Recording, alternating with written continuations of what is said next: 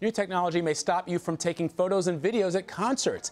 Apple has been granted a patent that would let the company disable an iPhone's capturing capabilities. Here to explain is CNET senior editor Dan Ackerman. Dan the man, good to see you. Good to see you guys. So how would this technology even work? Well, what it would do is if you had a certain type of infrared emitter in your venue, let's say a concert venue or something like that, you could turn it on, it would send out a signal, and then a compatible iPhone would see that signal and basically shut down the ability to either take a picture, record video, or some combination thereof. It gives you, as a venue owner or somebody controlling a space, the ability to stop people from recording what happens there. First Amendment, I don't know. So how likely is it we'll see this implemented into Apple software? You know, one of my favorite things to do, and a lot of other people, is to just keep an eye on all these crazy patents that Apple files, and other companies, but a lot of good ones from Apple. Frankly, chances are we're not going to see this in a shipping product. Everyone has their favorite never-released Apple patents from years ago.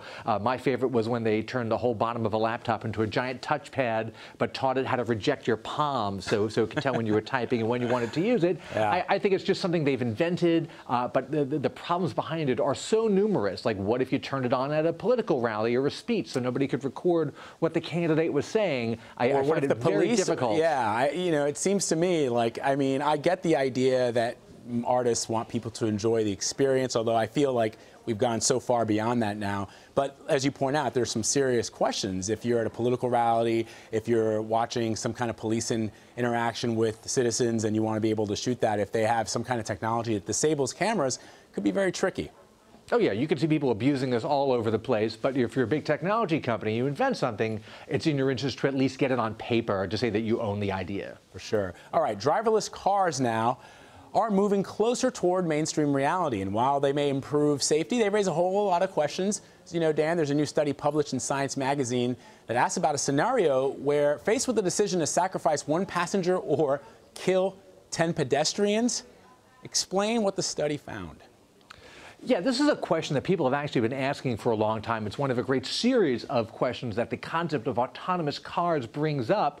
Who are you supposed to protect? Are you supposed to protect the driver, or are you supposed to protect property or civilians, you know, pedestrians who are walking? And that's one of those nightmare scenarios you can present to somebody. The car may have to decide, do I save the life of the driver or do I save the life of a pedestrian? And I don't think we have either a legal or really an ethical answer for that yet, because it's such a new area.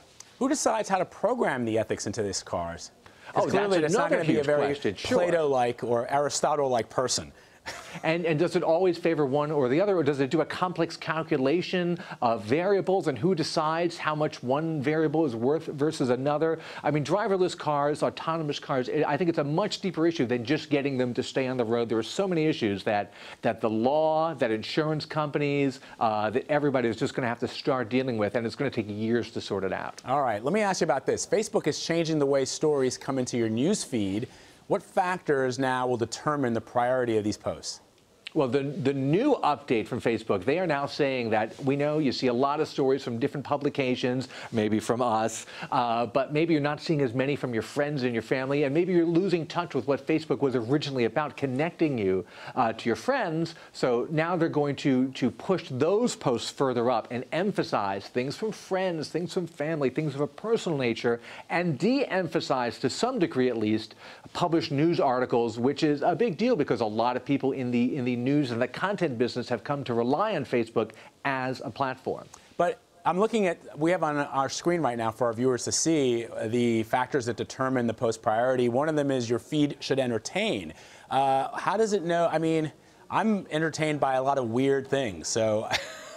And I bet you're going to keep seeing a lot of those weird things. You know, if a post gets a lot of likes, that helps you. If it gets a lot of views and maybe not a lot of likes, that just may mean it's controversial, but you don't agree with it. You may see that also just because it's very relevant. It's almost like the Google search engine algorithm. They're always changing it. You're never going to know the exact secret formula, but there are a ton of consultants and experts out there who are trying to tell people that they can figure it out and kind of sell you their services. Yeah, because the last thing I would want is, for example, I love Marlon Brando's movie, The Wild One. I wouldn't want the Fast and the Furious like promo to show up in my feed because I wouldn't care. Oh, sure, sure. Give me Brando anytime. Dan Ackerman, thanks so much as always. Thank you.